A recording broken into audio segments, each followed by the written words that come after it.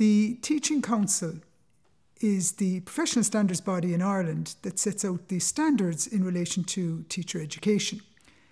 In their CAME standards for student teachers, they clearly place a strong emphasis on fostering creativity in teachers, and it's seen as something that's really important for the Teaching Council.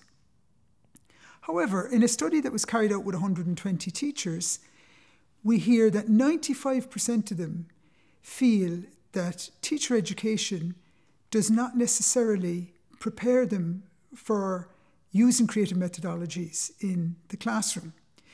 So there's clearly a real disconnect going on between the expectations around teachers being creative and what's happening in teacher education.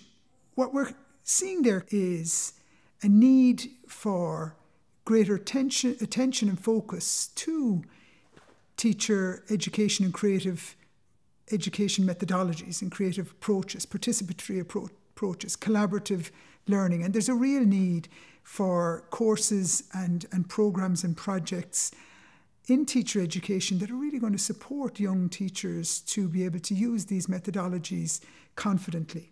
So if we really want our teachers to be reflective and to be considered, we do have to ensure that the kind of training and support and courses that we need in relation to creative education are available for young teachers. And of course, it isn't only in pre-service teacher education where we have this need. We know from talking to teachers that are working in schools and classrooms that there's a real appetite and a real interest in terms of continuing professional development around creative education and creative writing.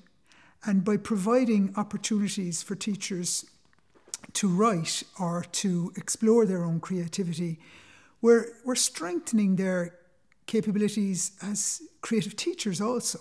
We're also hearing from teachers that they need support in terms of developing their own confidence and their own tools and techniques in relation to creative writing and creative education.